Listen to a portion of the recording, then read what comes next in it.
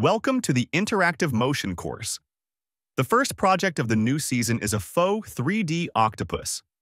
In the upcoming lessons, we'll create a complex interactive character and learn how to combine various techniques.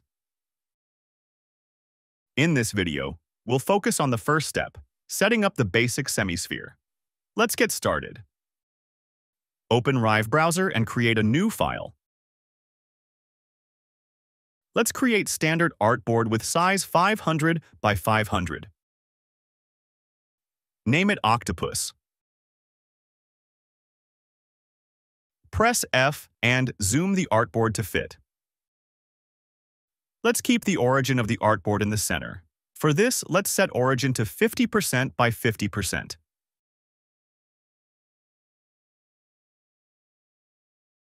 Also, let's tweak the background color.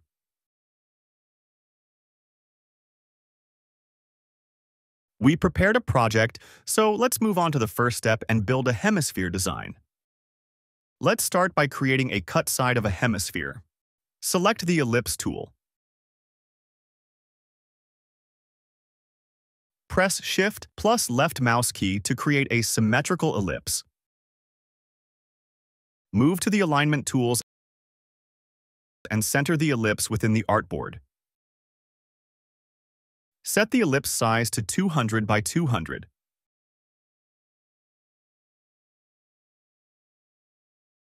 Change the color to rose. Select the ellipse and go to the Properties panel.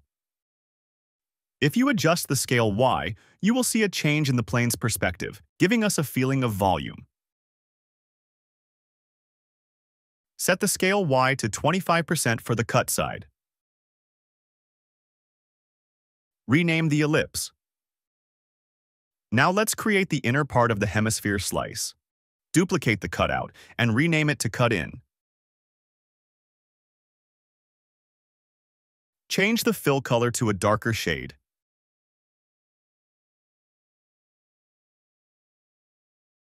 Set the size to 100 by 100.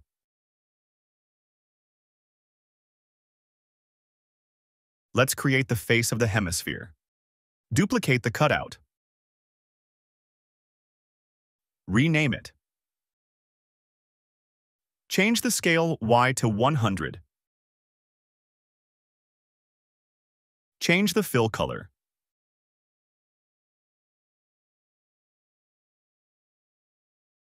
Now let's modify the shape of the ellipse so that it wraps around the slice. Select the face. Go to Edit Path mode by pressing the Enter. Adjust the shape following the video.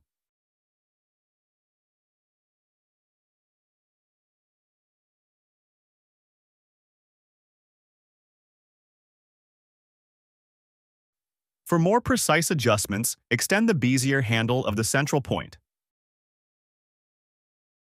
You'll notice that when pulling one handle, the other doesn't move. Since our shape is symmetrical, we need mirror mode. Go to the panel and switch to mirror mode.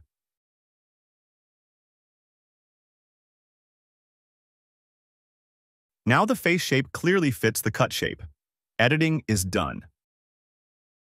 Let's move to the next step. In this step, we will set up the hemisphere rig and create a timeline to control the figure's volume. Let's start with rigging. Select the bone tool.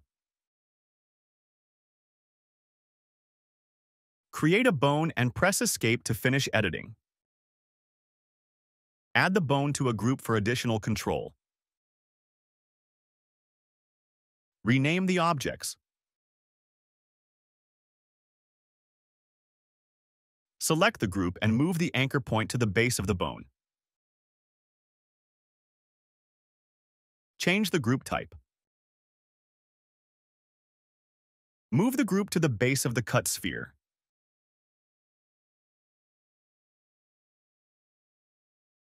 Next, create a second controller. Duplicate Group 1. Move it to the base of the hemisphere. Rename the duplicate.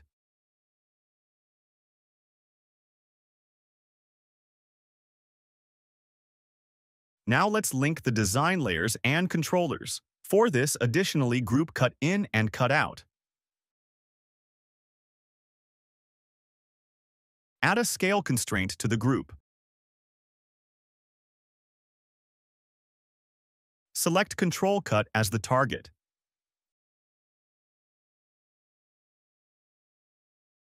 If we adjust the controller scale, we can see the cut responds correctly.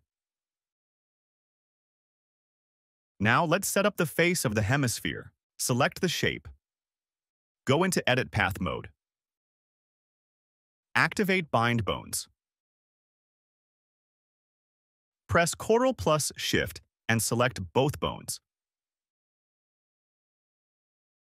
Press Enter to finish binding.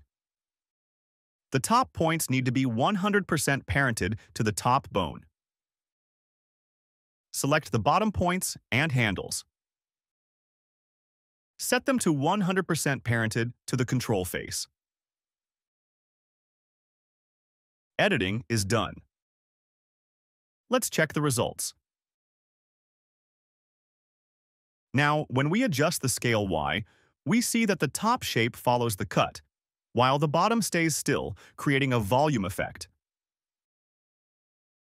Set the scale Y to 100. Next, we'll create a timeline that controls the depth of the hemisphere. Go into animation mode. Press F to zoom and fit. Open Timeline 1. Rename it. Select the group with the cut. Add a keyframe for the scale Y value. Immediately set the value to 120 to visually expand the cut.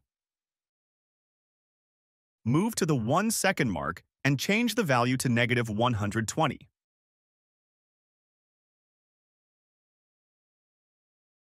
Let's check the result.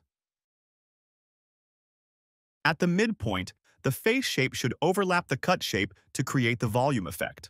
For this, move to the middle of the timeline. Animate the opacity of the cut group from 100 to 0.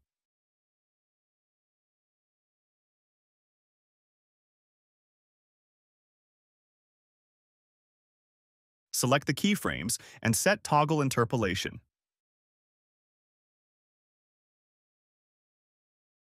The timeline is ready. In this step, we will create a target that follows the movement of the cursor. To achieve this, we'll first create a hitbox to track user actions. Select the rectangle tool. Press Shift plus left mouse key to create a symmetrical rectangle. Set the size to 500 by 500, matching the artboard. Center it using the Alignment tool.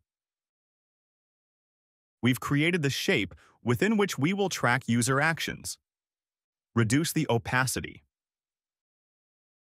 Rename the layer. Now, let's create a group that will serve as the target linked to the cursor's movement. Select the Group tool and click on the artboard. Change the group type. Center it. Rename the group. Go into Animate mode and open the Listeners tab. Select Pointer Hitbox. Go back to Listeners and press plus.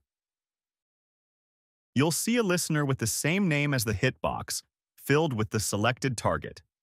Select the Actions tab and choose the pointer move. Press Alt and delete the standard property. Add a line target. Click on the target and select the pointer target.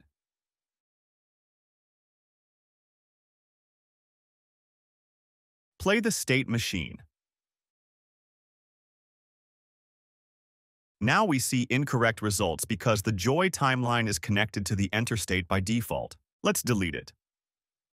Play the state machine again. Now we don't see any movement because the target is empty. If we add a shape to the target, we will see the target following the pointer movement. This is what we need. Let's delete the shape. Let's move on to the next step. In this step, we will link the timeline animation to the cursor movement using a joystick and set up additional sphere movement. First, let's set up the joystick. Select the Joystick tool.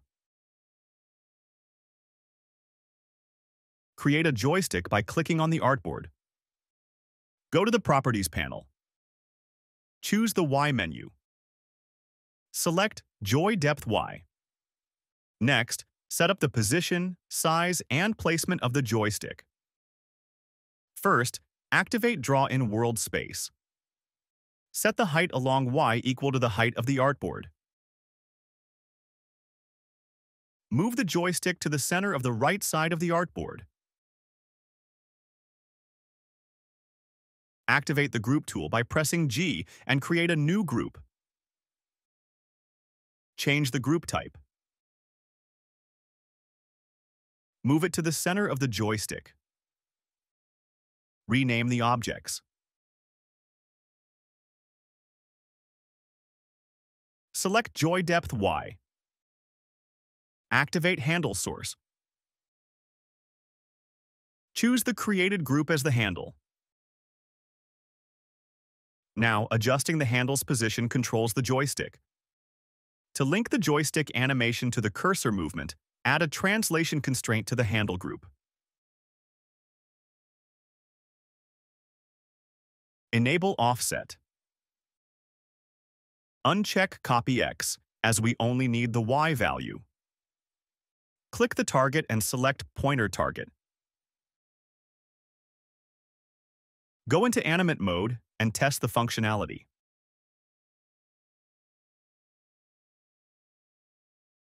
We see that the hemisphere animation is linked to the cursor movement, but it moves in the opposite direction.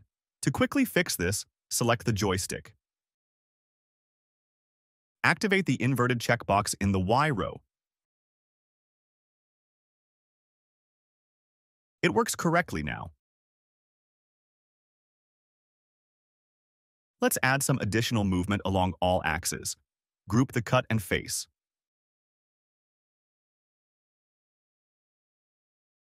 Rename the group design. Next, group the controllers.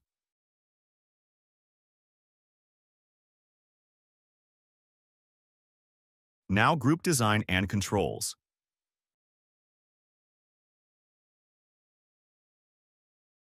Group again.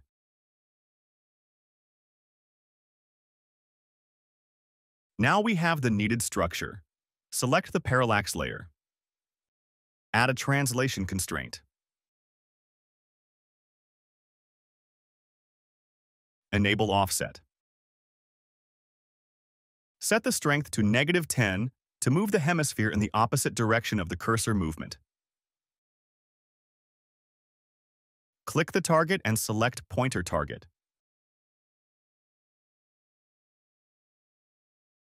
The hemisphere rig is set up.